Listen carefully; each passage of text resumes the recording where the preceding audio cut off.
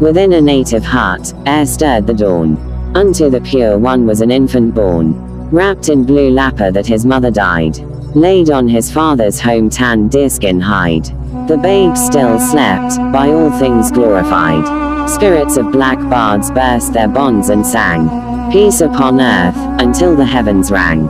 All the black babies who from earth had fled, peeped through the clouds, then gathered round his head, telling of things a baby needs to do. When first he opes his eyes on wonder new, telling him that sleep was sweetest rest. All comfort came from his black mother's breast. The gift was love, caught from the springing sod, whilst tears and laughter were the gifts of God.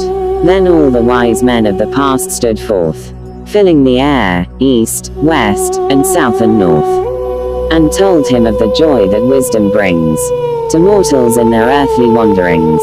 The children of the past shook down each bough, wreathed frangipani blossoms for his brow. They put pink lilies in his mother's hand, and heaped for both the first fruits of the land.